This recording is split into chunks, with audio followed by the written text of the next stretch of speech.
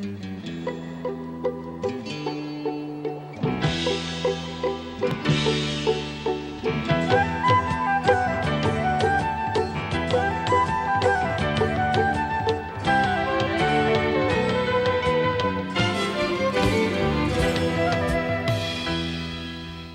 you for joining us. Neuroscience is an area of great promise, and our guest today is Dr. Randal Koene. He's a Dutch neuroscientist and neuroengineer and co-founder of carboncopies.org. This is a research and road mapping organization for advancing substrate-independent minds.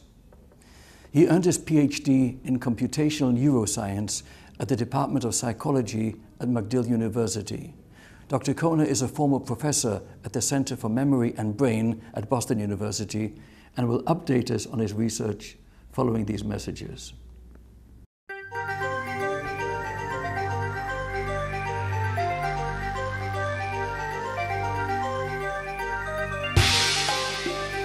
The Life Extension Foundation is a non-profit institute with a 37-year track record of cutting-edge discovery that is light years ahead with medical breakthroughs. To learn more about the Life Extension Foundation, please visit prolongevity.com.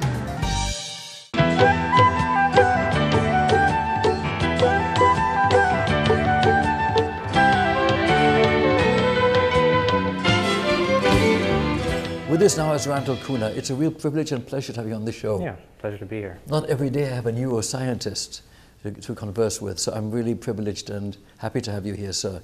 Tell us a little bit about substrate-independent minds. Substrate-independent minds is a new term that we're using to very clearly define the idea that what makes up a mind. So, for example, the minds that we currently have, human minds, is something that is a function running on top of a specific kind of machinery. The machinery in this case is biological, and that you could take these functions and you could run them on a variety of different types of machines, basically. So that would make that mind substrate independent. A common term used for the process of taking something from the biological brain to a different brain is mind uploading. And we felt that that was a little bit too vague. And so it's better to talk about this objective of making a mind substrate independent. Fascinating. I apologize to our audience about the noise. We are here at the Doubletree Hilton in American Valley in California, and there are people in the lobby nearby. Sorry about that. But let's continue. What you're saying brings to mind what Mr. Kurzweil has been stating, uploading one's minds. How does that relate to your research? Well, I've been interested in this problem for a very long time. Probably, I've been actively working on it in one way or another since about 1994. And I appreciate how Mr. Kurzweil is trying to explain to people what mind uploading would be and that we can look forward to a future where something like that is possible. Although the way he describes it, it seems still quite far out.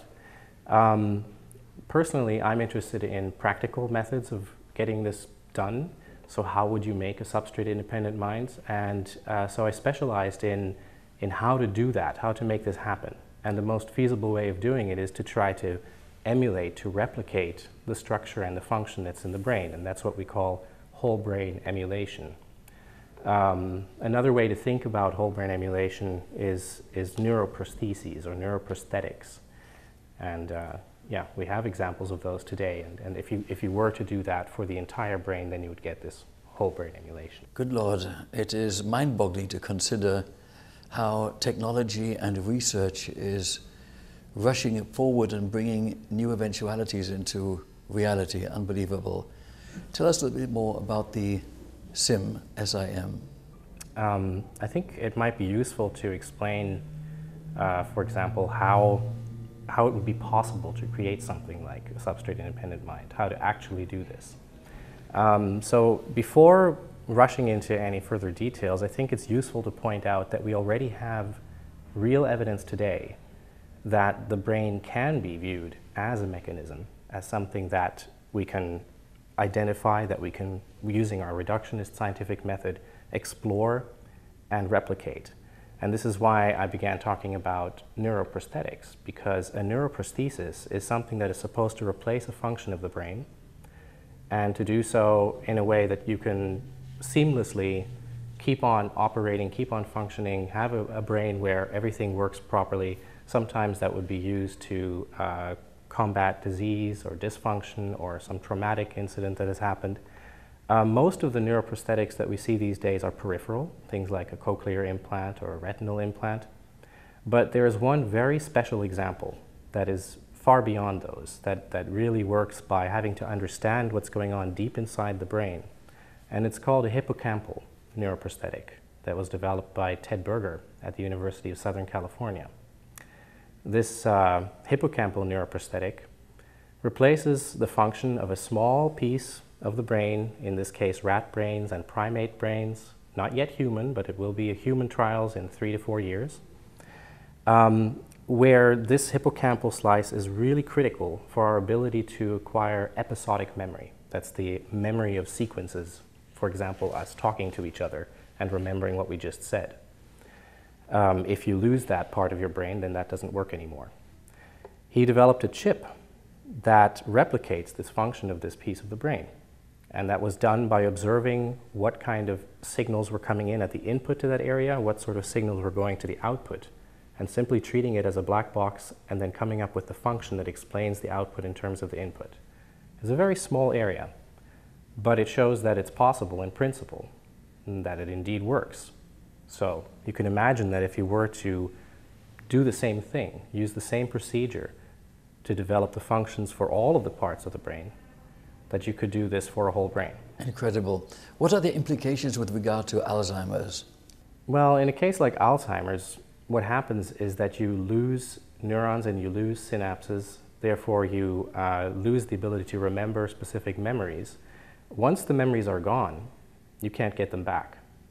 So the only way to prevent Alzheimer's from having an impact would be if you, say, had a storage of your memory that was external to your brain, or that was somehow captured before you lost the memory. Using something like neuroprostheses or whole brain emulation is not a cure for Alzheimer's. It is a way to create an alternative structure for the brain. So it's a way of offloading what you have in your brain. If you had prostheses available, or if you had already done the recording from the parts of the brain where you store your memories, then you could have that store and you could use it in a neuroprosthetic after you had Alzheimer's, for instance. That would be one of those examples. So it would be in effect like having a hard drive backup of one's thoughts, memories, talents perhaps even, and then just when you have some problem in declining health, you can just plug it in and also, oh wow, now I know how to play the piano again. That is one of the possibilities. This is, for example, one of the reasons why Ted Berger himself is interested in that particular line of research. Ultimately, though, the goal is even more ambitious. The goal is really to get complete access to everything that is going on in the brain, because complete access is the only way that you can, first of all, safeguard everything that's there, including your entire personality. It's also the only way that you can enhance what we're able to do. I mean, imagine we are currently evolved to be well suited for survival in this epoch and in these kinds of challenges that we're encountering. But that doesn't necessarily mean that we're, for example, perfectly evolved to live on Mars, or perfectly evolved to live in a vacuum, or 100,000 years from now, whatever other challenges may come. And to be able to move forward, to be able to deal with those kinds of challenges, to adapt, we need to evolve ourselves. We can't expect to simply be moved to the next evolutionary level, because that's not how that works. Natural selection culls those things that don't fit. It doesn't move species from one niche to another. So if you want complete access and be able to do this adaptation, the most extreme way of doing that, the one that gives you complete access, is if you can emulate the entire brain and get access to everything that's in there, because biological neurons are not well suited for readout and writing. That's just not what they were built for. So ultimately, the aim is that, to be able to become a species that is more adaptive and that therefore has a better chance at having some impact, at being meaningful in a greater span of space and time, let's say, than just this tiny little sliver of time and space where we evolved. I'm trying to remember who said humans are an evolutionary mistake. We are halfway from the ancestral ape to what must come next. Rather amusing. But I'd like to ask you one of the other questions that we discussed earlier. How could we accomplish an entire simulation of the brain? How would that be done? Well, I want to make a distinction, first of all, between simulation and emulation, because a simulation is frequently an example or a model of how a brain would work if we took an average brain, if we looked at the structure of brains, what they're typically like, or how areas in the brain are connected and what they do. This is, for example, what the Human Brain Project is trying to do. But an emulation is intended to be a replica of a specific piece of neural tissue, of the part of the brain that you have, or of an entire brain that is yours or that is mine.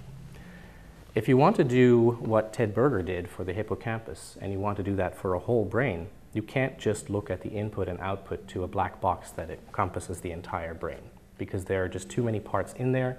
You can't predict the function for how output is created from input and capture all of the latent function that's in there. What you need to do then is you need to break down this huge problem into a lot of small problems. And the way that you do that in neuroscience is you use this process called connectomics, looking at the connections between all the parts. Connectomics is looking at the structure, which neurons are connected to which other neurons.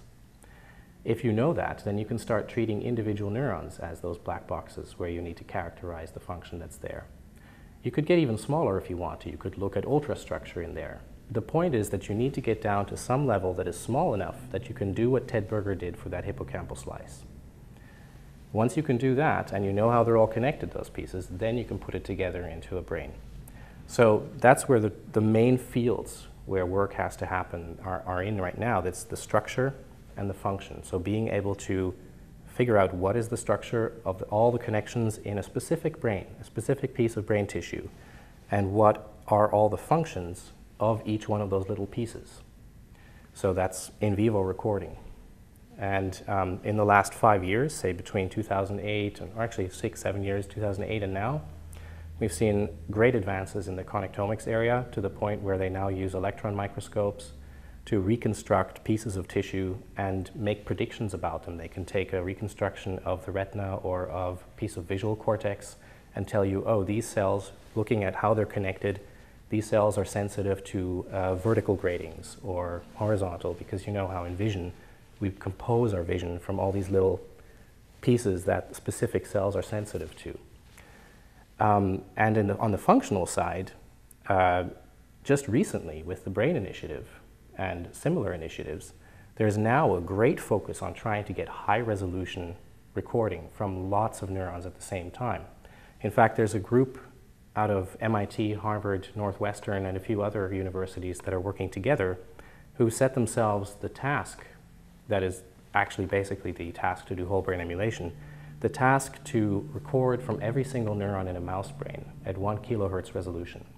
That's fast enough that if you have that kind of data, you can do the characterization for every single neuron in that brain. Looking at this and seeing how they're developing new protocols for getting data from the brain, and I could get into detail, but I don't know if we have time to get into detail about the various new types of recording devices. But if you do that and you look at the next 5 years of development, and if that goes just as well as it did in connectomics, then say by 2018, 2019, you could imagine that we could take something like a fruit fly brain. It's a very small brain. And we could do the connectomics for that. And we could do the recording of the activity for that. So you could start a project then to try to do the emulation of a fruit fly brain. Give that another 5 years or so and see what the results are, improve that a bit. And at some point you're so far that you can say, yes, we've created a neuroprosthetic or an emulation of the entire brain of a fruit fly. And then it's just a race to see that you can scale it up to, say, mice, primates, humans. What is the practical use of this research as you see it in the near future? Well, there are so many uses for it. If you look at the parts that need to be developed, so the connectomics parts and the recording from function, then you have uses, of course, in pure science, because you want to be able to look inside of brains and understand better what's going on inside of them. You have uses in medicine, where you can build neuroprostheses like Ted Berger is doing to help people who've had strokes in those areas. You can use that for neural interfaces in brain-computer interfacing, which is actually an area where I'm now active in a startup company as well, where you can help people to use prosthetic limbs, or you can help people to interact differently with computers and so forth. There's also an opportunity to take that all the way to whole brain emulation, and at that point you're dealing with a way that gives you complete access, the ability to enhance what we are, how we can think, the sort of things we can sense, as well as to live longer, because you can live in a variety of substrates and copy from copy to copy to copy, or to store it away and have backups and archives. So this goes all the way from helping with dysfunction, enhancing what we can do, to becoming basically independent of the fragility of the biology that we're in.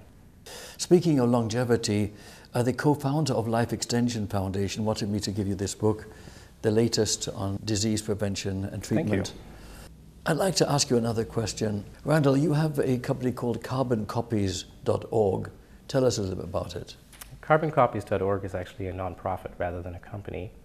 It's the organization that I use to be able to connect people from different disciplines that are working on things related to whole brain emulation, that are required to put together, say, the structure and the function and build new devices and tackle with specific problems that arise. So I do a lot of road mapping in that organization to identify the problems that exist right now, update that roadmap to see what is the next problem coming on. As, for example, we're now dealing with high-resolution recording, that problem goes away and other problems show up. So this is about connecting labs, connecting people with certain skills, finding funding for them, and also telling people in the public about this whole new field and what's possible and where we're going with that. I do that in a nonprofit capacity. And then on the other side, because, as I just told you, brain-machine interfaces is one of the directions where these new technologies are going to be applicable, and is in fact actually the area where rapid development is most likely to happen, because people will want better technology, reliable technology, things they can use now rather than something that's coming up in 20 years. Randal, the research you're doing is so really essential. How can people support your research? Well, first of all, anyone who wants to know more about this should go to the website carboncopies.org, because then you'll find every detail that you might be interested in and every direction that you might be interested in. We currently have quite a lot of people who want to be volunteers helping out in one form or another. To be honest, the biggest lack right now is a robustness in the organizational financing, because what we do is interdisciplinary work, and it's still very hard to do long-term interdisciplinary work. We can't rely on government grants for that, because they're usually within a very specific discipline, and we don't get investor funding for things like this because there's no product within 2 years. So really the best way to help, if you want to, is to go to carboncopies.org and look at how can I help, and there's also a donate button there if you want to help support our operations for the next year or two. Our discussion brings me to some of the subjects associated with this book. It so happens that Bill Falloon is the founder of Alcor, and many of the proponents of this are super interested in the prospects one day of being able to restore that person's personality and upload it into a computer or into maybe someone else. Yeah, I'm actually quite interested in that, and I have a good friend, Ken Hayworth, who works in the area of connectomics, who himself is extremely interested in Alcor and in preserving brains and bringing people back that way. One of the big issues anytime you're trying to preserve someone and bring them back is during the procedure that they use at Alcor, is there anything that happens that causes a loss of information that you cannot get back? If you actually lose relevant critical information in that structure, in that brain, that makes up the person, and you can't retrieve it through the procedure you have, then you get what is called information theoretic death, which is a worse type of death than simply having your heart stop, because you can't bring someone like that back. Now, a big question is, what is the best way to bring someone back from a procedure like the one done at Alcor? Well, you can focus on trying to revive people biologically, trying to fix all of the problems that exist in the biological body, but that means that you need to store the entire body, and that your protocol is going to be focused on how best to preserve all of those organs, not necessarily how best to preserve the brain. The other option is that you focus on the brain as being the seat of our personality, the seat of who we are, and assume that we can produce another body, be it biological or non-biological, whatever you wish, and try to preserve that in the best way possible. Perhaps not even in the way that Alcor is doing currently, but perhaps some other methods, such as, for example, the plastination methods that are being used by people who need to preserve the complete ultrastructure of the brain for this connectomic stuff that they're doing in neuroscience. Right now, that seems to be the method that most clearly and completely preserves all of the information that we have in that structure. So my friend Ken Hayworth, he's studying exactly this issue. He's got a brain preservation prize going on right now to study what is the best way to preserve a brain so that you do not have information theoretic death. And it's not clear yet. The results are still out. But to me, it seems like if you can focus clearly on preserving the ultrastructure, instead of having to worry about the rest of the body, your chances of not losing important things like synaptic connections or not losing the exact structure of which neuron is connected to which other neuron and things like that, you have the best chance of preserving the personality of who you are, of that part of who we are. And that, of course, then can be done in a variety of ways and involve the same processes that I was talking about before, except that at the moment when we talk about whole brain emulation, we still assume that we also have to do in vivo recording of the activity of the brain to make sure that we've captured the right response function of every neuron and things like that. Whereas in the future, we may know so much about these neurons that we can recognize just by looking at their structural connectivity, where they are in the brain, and the type of neuron that they are from the appearance of their morphology, what sort of a response we should expect. That's not entirely clear yet whether we can do that, so we're still using both structure and function, but it may be possible to use just a preserved brain in the future. Science fiction becoming science fact. Fascinating. So what are your plans for the future? My plans for the future are to keep working on this until we actually have accomplished whole brain emulation and substrate-independent minds, and then we can enhance ourselves in so many ways and progress on towards other places and other times, and maybe even understand each other better and connect better, empathize better. Absolutely amazing. For longer life, wishing you the very, very best. Thank you, sir. Thank you for being with us. Thanks. I'll be right back. Mr. Sami Zangi, the first patient in Israel to be treated with this new method, had suffered from shaking for 15 years. The name of his illness is essential tremor. At Rambam Hospital last week, for the first time in Israel, the first brain operation of its kind took place using focused ultrasound beams. The new treatment has been made possible through technology invented by the Israeli company InSciTech. An MRI machine, together with a special helmet that makes focused ultrasound beams. The MRI machine gives exact images of the brain, while the helmet sends 1,000 focused ultrasound beams deep into the brain. The beams zap the problem area of the brain responsible for shaking, Parkinson's disease, or non-stop pain. For the first time, doctors can treat shaking and pain by targeting the causes deep within the brain, all without putting the patient to sleep and without cutting. The operation was a team effort by 3 Rambam Hospital department heads: Professor Menashe Zarour, Director of the Department of Neurology, Dr. Ilana Schlesinger, Head of the Movement Disorders and Parkinson's Center, Professor Dorit Goldcher, Head of the Neuroradiology Unit. Well, the advantage of this treatment is that you can get it without getting a hole in your head, but you have the hole in the brain in the right place to have the desired effect. The patient got up from the MRI table on his own and tested if after 15 years Finally, he could drink on his own again, and, of course, write.